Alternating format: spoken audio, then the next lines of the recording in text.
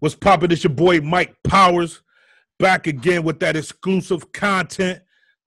Subscriber shout-outs will be coming up in a different episode. I have not figured out how to get that done yet, but I appreciate all the love and support. But let's get right down to business.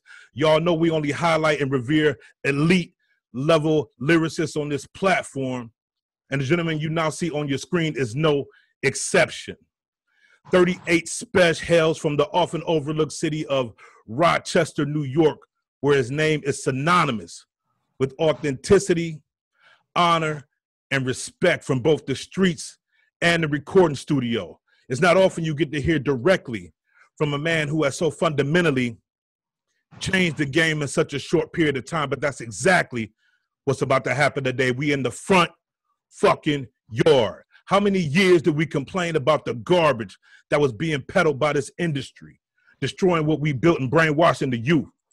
And now we have a slew of cats breathing new life into this thing we call hip-hop. And Spesh is unquestionably very near the top of that class. Not my opinion. That's a fact. This man's resume includes at least 3 whole careers worth of classic albums. The Trust Tapes 1, 2, and 3. Stabbed and Shot, Son of G Rap, Army of Trust 1 and 2, The 1,000 Words collabo, Shay Noir's Juno, 38 Strategies of Raw, A Bullet for Every Heathen, Out on Bail, 38 Laws of Powder, and 5 Shots, just to name a few.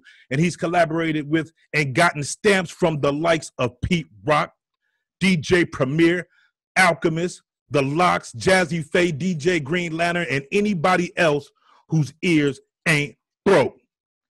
And he has crafted soundscapes for Benny the Butcher, Flea Lord, Ito, Class Murder, Planet Asia, Graph, El Camino, Jadakiss, AZ, and more. He's way past making street anthems. This dude is putting out epic docudramas. And any metric for excellence that excludes this man's body of work is not to be taken seriously by anybody who claims to love this sport. Very rarely does one man produce art that is on all levels beautiful, real, and raw as fuck. The man you click this video to hear from checks all those boxes. A man you do not want to go bar for bar with on his worst day and your best. Ladies and gentlemen, it gives me great pleasure to say the illustrious, incomparable, highly decorated 4-star general, a.k.a. Upstate King, Mr. 38 Spesh, is in the building. Pop it, Spesh. Man, first off, that's the hardest intro I ever heard in my motherfucking life, man. Hey, man, that's how we do over here. We show we giving well flowers worded. out. Hey, man, that shit was well worded and well put together, and I definitely appreciate that, bro.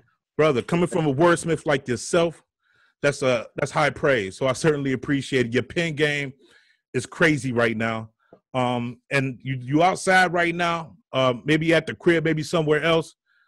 Getting nice today. I appreciate that. Let the vibe get straight for the interview. You are on a run that can only be compared, in my opinion, to like the 90s Chicago Bulls. All these projects you dropping in 2020, 2019. Do you feel like 2020 is your year? You know, I never even looked at it like that, man. You know, I'm just working and shit. I think in retrospect, years from now, I'll be able to look back and tell which years I was most dominant at. But I'm so hungry, man, I don't even realize what I'm doing. I'm just working, you know, like they say I'm putting out a lot of music and shit, but, you know, that's the pace that I make it at, you know what I mean? And, you know, I'm just doing what I love to do, you know what I'm saying?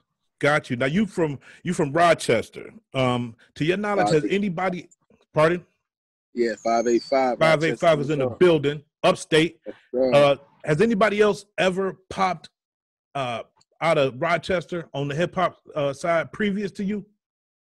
Nah, nobody popped. Nah, never. It was never no opportunity, you know what I'm saying, for a platform for somebody to get attention up here. You know what I'm saying? Yeah. You know, it was always talent up here and shit, you know what I mean? But it was never no opportunity. And with us being so far from New York, you know, it was hard for cats to get recognized and shit. So that always been a fight for cats in the city. It's just getting outside of the city and getting recognition. You know what I mean? Etho is from Rochester as well, right? Born and raised. Right. That's And my how long y'all been knowing each other? I knew Etho since I was probably 15, 16 years old. You know what I mean? We was the young cats of the city that was rapping and making beats. We started making beats together. And, you know, we was young. We was the youngest cats in our city and shit. So we just always worked with each other and shit, man. That's like my brother. That's my boy. And on your Twitter, I was on your Twitter and you said you started rapping at 7. You started producing at 15. And you started selling crack at 11. That's my bio. That's a quote. I want to get into all of those, if you don't mind. First, the rapping. What was the thing that got you started spitting and writing? What was like your jumping off point? My oldest brother and shit. My oldest brother was used to dibble and dabble in it and shit as a teen, and you know me looking up to him because my pops was a DJ. So my pops used to have like, you know, DJ equipment and shit. My older brother used to go up there and record and shit, and I used to watch him. And then, you know, I started playing with it. So I started playing with it very early, like around 7 years old. I just started scribing, putting raps together and shit. You know, by the time I was in 2nd grade, I was known for rapping. The kids that was in my class knew me as a rapper. You know what I'm saying? So I started off with a pen game early. You know what I mean? Early. Okay, and then what was the first? I'm gonna say tape because I'm thinking your first music you bought was probably a cassette. I could be wrong. What was the first tape you bought? Hip hop. DJ Clue Showed Me the Money mixtape. It was a bootleg mixtape. It was probably about 96 or some shit. 96. You know what I'm saying? Show Me the Money Part 2. I actually bought it. I was like 9 years old or some shit like that, like 8 or 9. I was a young nigga. And they used to sell bootleg tapes and shit at the corner stores and shit. And I remember going there and grabbing that, and that tape helped form me and shit. That tape right there helped form me as a spitter. You know what I mean? Okay. Yeah. And how did you get into the production side of it? I started producing at like 15. I started producing because I was on house arrest and I couldn't leave the house for like a 5-month period. And in that point of time, I had a keyboard. And I used to be in a room just playing on the keyboard and shit, playing on the keyboard. And I had a homeboy who used to like produce it. He's taught me a little method where he used to just tell me like, you know, about the keys and shit, you know what I mean? How basically, you know, a beat is only these certain amount of keys that's being pressed, and every other instrument is the same keys just pressed in a different order.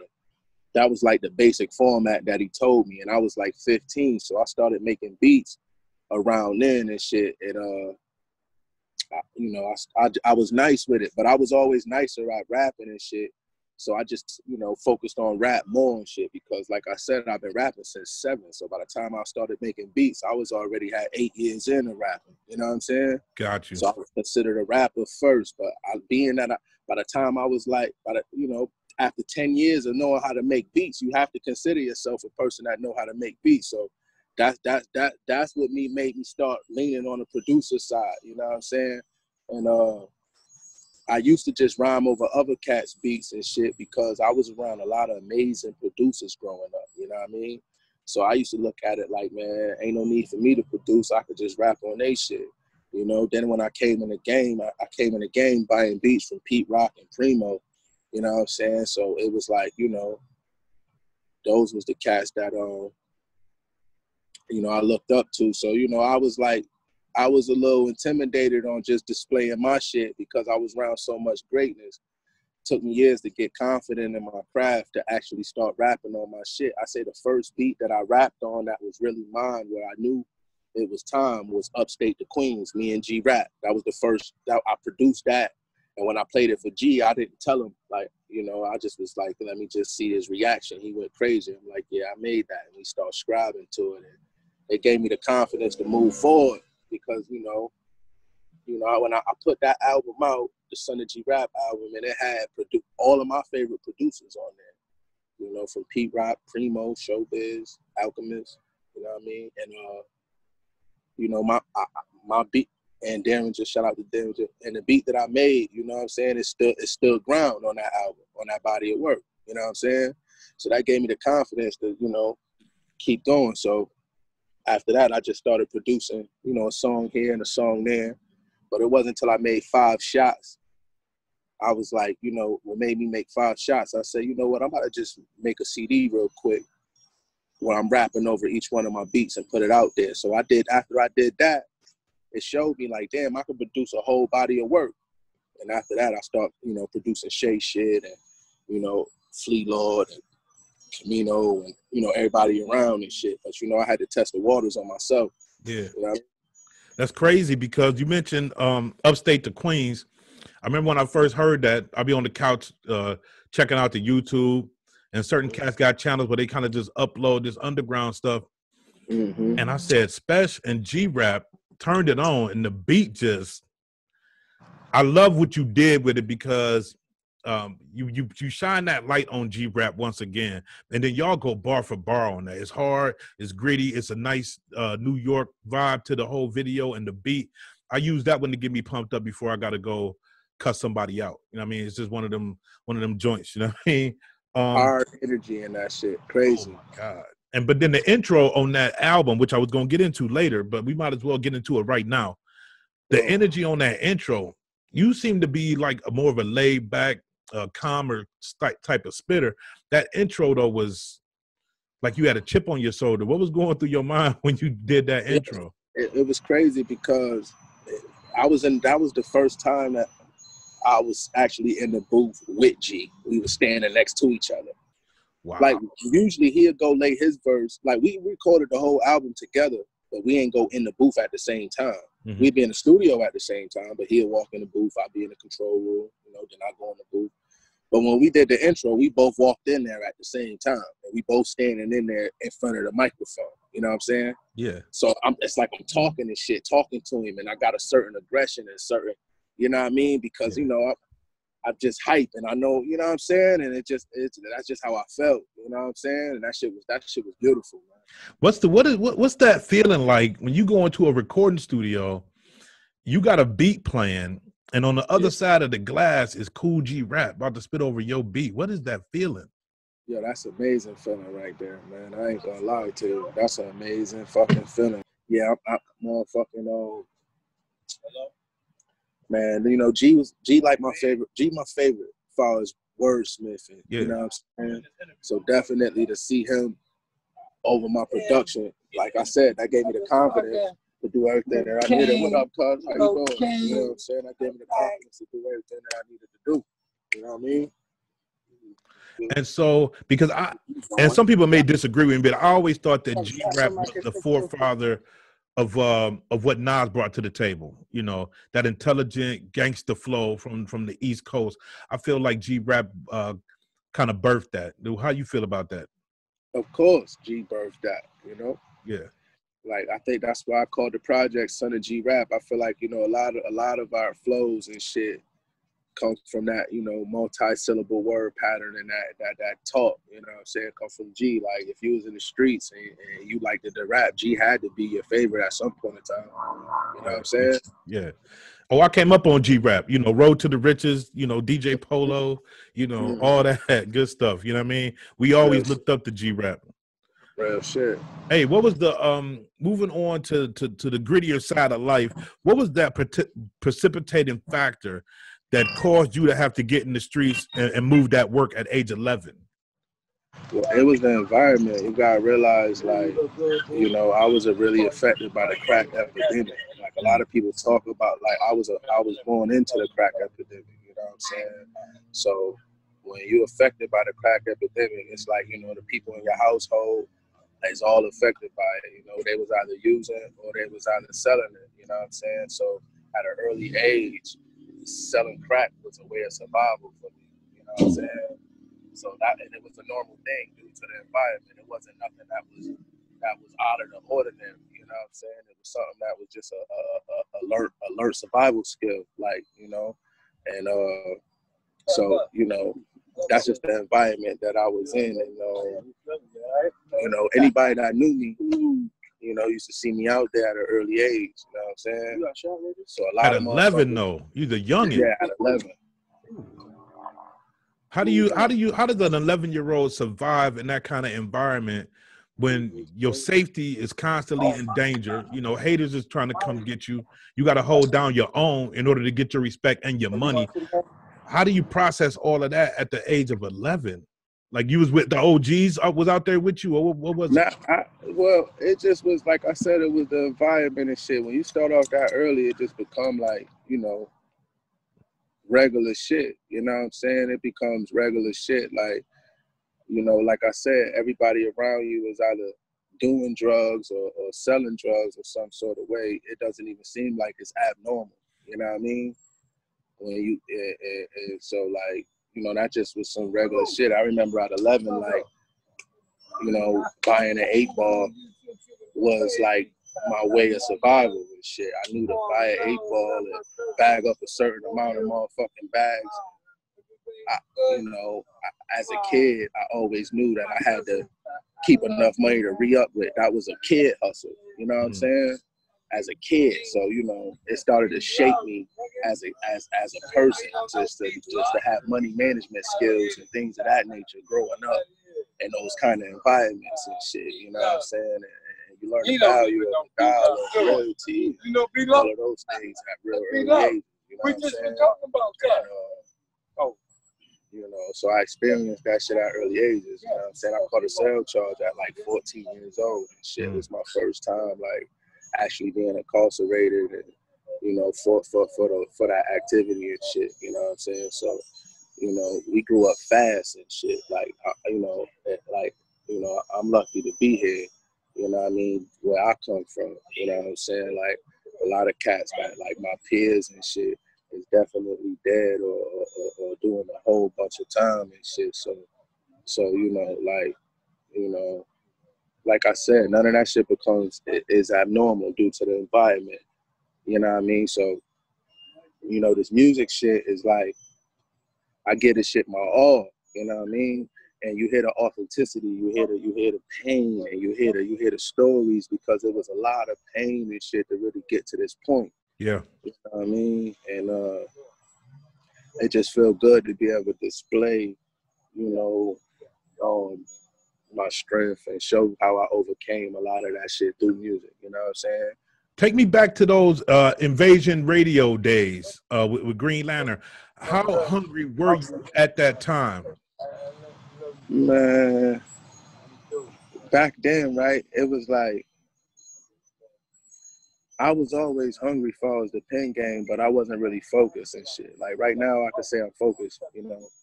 Back then, I just was like, you know, do a verse here, hop on it, you know what I'm saying? But I was really in the streets heavy, you know what I'm saying?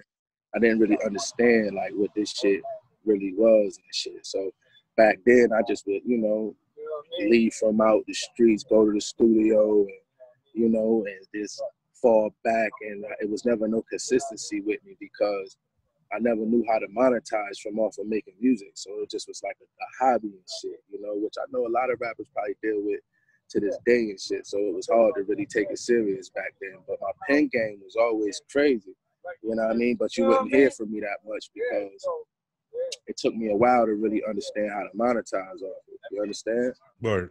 Yeah. So the song Up Top, that came out, according to my information, 7 years ago.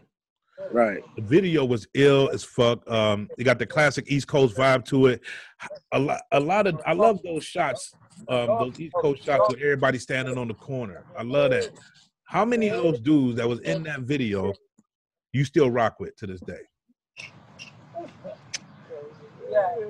Man, I gotta see the vid and shit, but 9 times out of 10, mostly everybody that was in the videos and shit that was around me back then is still around and shit, you know what I'm saying?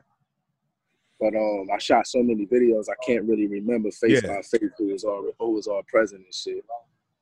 You know what I'm saying? So a lot of cats might be surprised, and they may not know. You actually did at least one joint with Gucci back in the day. That seems like a little bit of an odd couple kind of situation. How did that situation come about as a trap artist from ATL linking up with somebody from Rochester? I actually was in the studio working with Jazzy Faye on a record. Green was in there with me. And Gucci was in the next room working with Mike Will, and Green took the record into their room and played it for Gucci. And Gucci just ran in the booth and hopped on it. He was feeling the record. He didn't even know me or nothing. Then I just walked in the room and seen Gucci laying his verse to it. Wow. Fact. And did y'all get to know each other from that?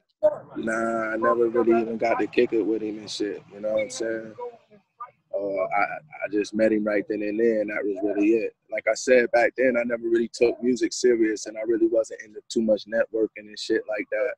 You know what I'm saying? My mind really wasn't there, so I would, you know, be around rappers and shit, and I just ain't really know how to really, I didn't know how to really, you know, mingle with rappers and shit. You know what I'm saying? Yeah. Because, you know what I'm saying? Like, you know, like now that this is my full business and shit, you know, shit is different now and shit. But back then, you know, a lot of cats that I came across met one time, or we probably should have had stronger relationships, but my mind wasn't really there. You know what I'm saying? Yeah, yeah.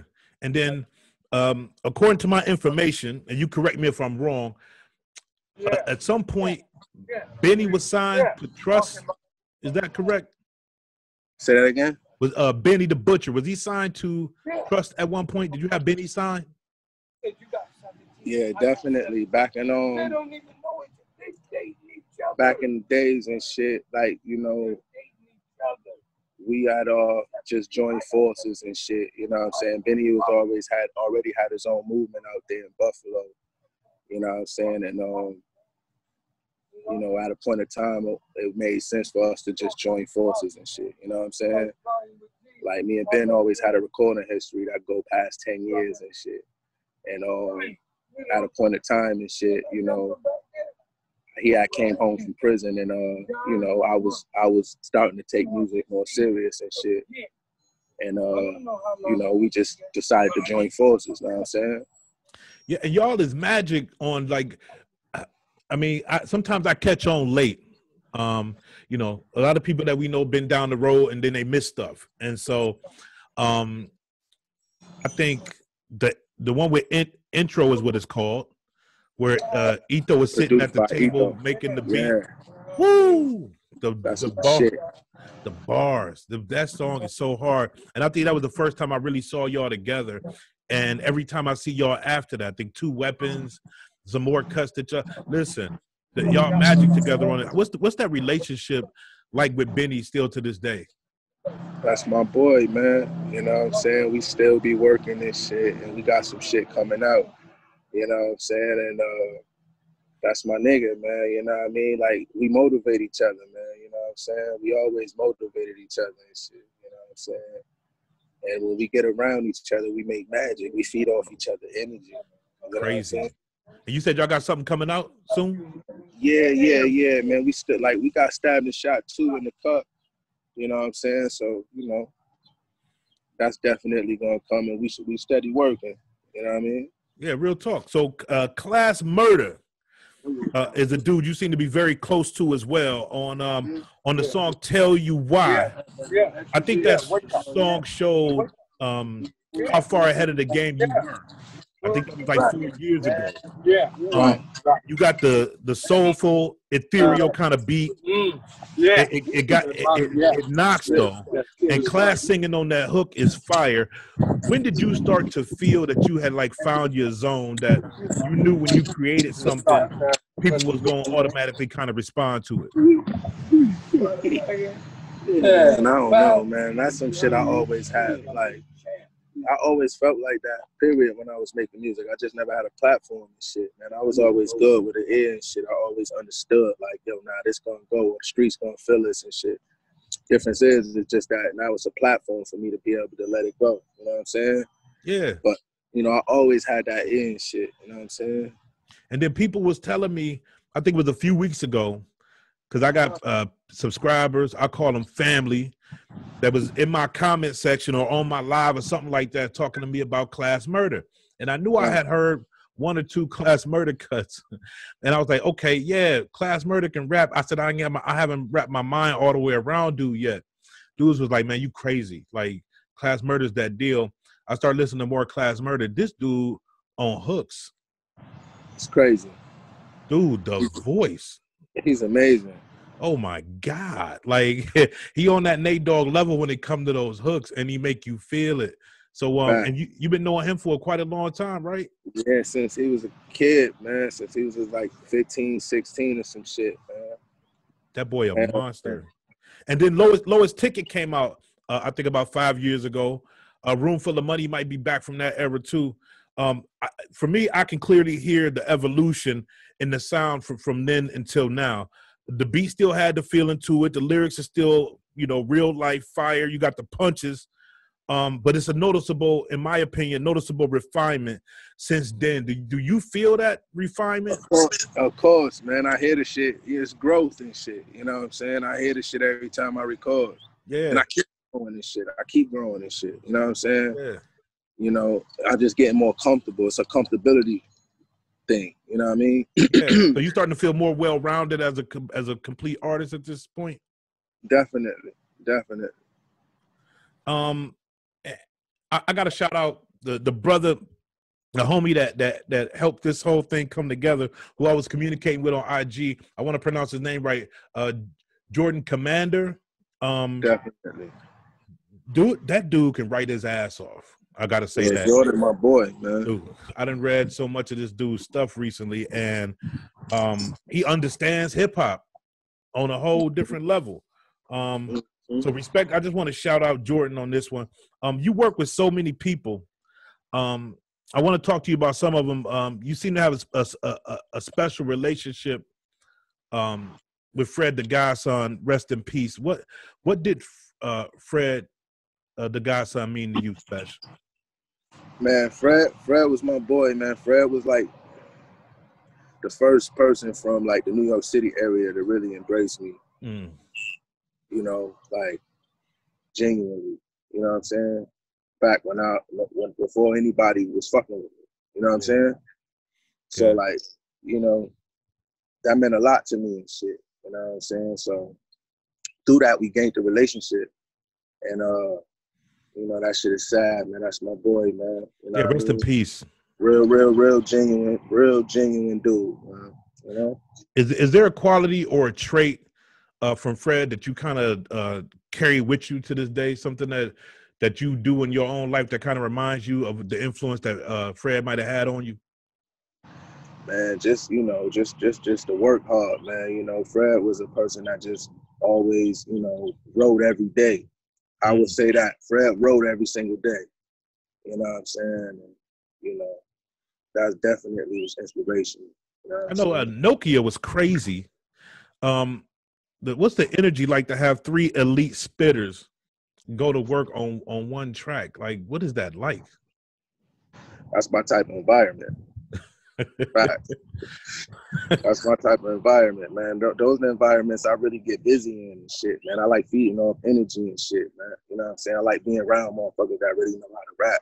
Yeah. You ain't got a choice but to go your best. You know what I'm saying? Yeah, the Trust freestyle. Definitely. It's a video from back in the day. It's you in a room. I think Class is there. Benny is in that room. It's a room full of real niggas. You look like you was having a good time on that. What was your mind state at that time when you had all that talent in that room and it's your show and they recording, everybody yelling out Trust, and you got these bar spitters in there? What was that feeling like at that moment? That was one of the best days of my life, man. I like that. Like I said, those are my type of environments and shit. Yeah. I want to orchestrate some more shit like that, man. You know what I'm saying? Like those the environments that I came up in, where it's like, you know, a bunch of motherfuckers in a circle that know how to rap, that just spit and shit. You know what I'm saying? Yeah.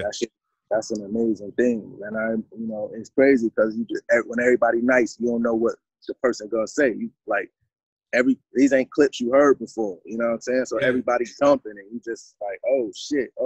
But then you got a clip. You like, all right, I'm about to dump. You know what I'm saying? Like that shit just feels good. It's like showing up to a shootout with a long ass clip. And it's just that shit feels great. You know what I mean? What's crazy is that in the video, because I done seen the video a million times, everybody on that bitch is serious as fuck. Like they spitting like they life depend on it. And you in the background just chilling. And then when you get on and start doing your thing, you relax to having a good time. Like, I mean, like you enjoying the moment, but everybody else is mad serious in that joint. Word. Yeah. So, Shay Noir. I told my girl. People say she is one of the best female spitters out there. That's wrong. She's one of the best spitters. It's a whole stadium full of niggas that don't want no smoke with Shay. Let's just say that. It's a whole stadium full of niggas don't want it with her. How did the two of you connect? Shay reached out to me on Facebook, believe it or not. Oh, wow.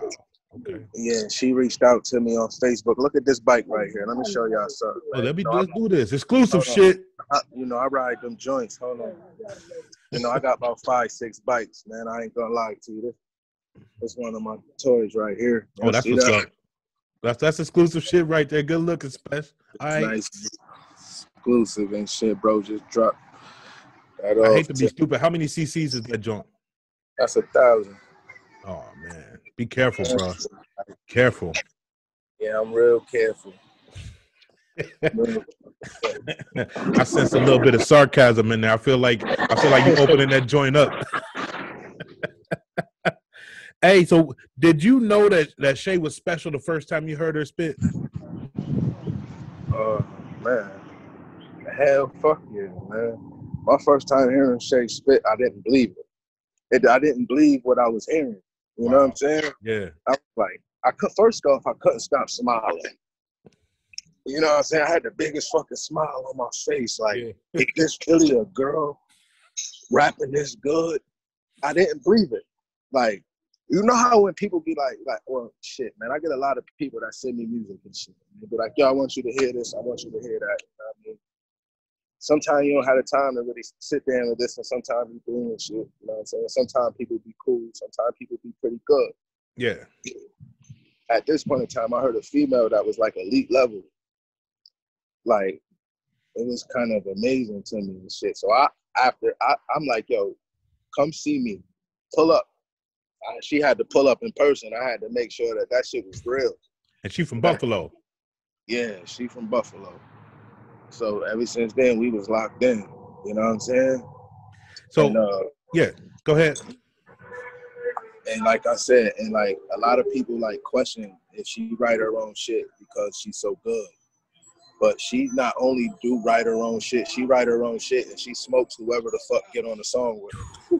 Don't she? Don't she? Right. Don't she? See, I gotta go back to, and I like to go in order because I don't want to mess this shit up. But I gotta go to, is it win, lose, or draw? Right. Yeah, right. Y'all cats together on a track is like magic. Like I feel like y'all sharpen each other. Is that? I mean, do you feel like that? Like I said, it's the energy. Yeah. You know what I'm saying? Like we feed off each other energy and shit. But hell yeah. And like, do you see dudes that get intimidated by her in the studio? A fucking course. Yeah. I've seen people change their verses and shit. Like, and all kind of crazy shit. That's what's up.